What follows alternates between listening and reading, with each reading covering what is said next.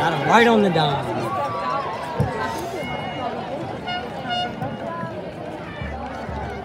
Sounds like somebody brought their air horn, Nate. Did you hear it? Yeah. You have to bring it next time.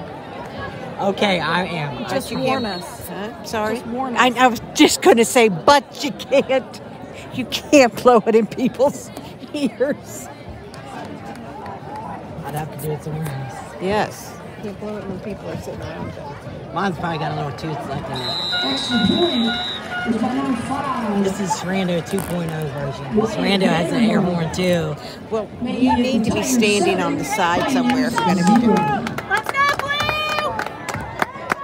Help it out, Blue!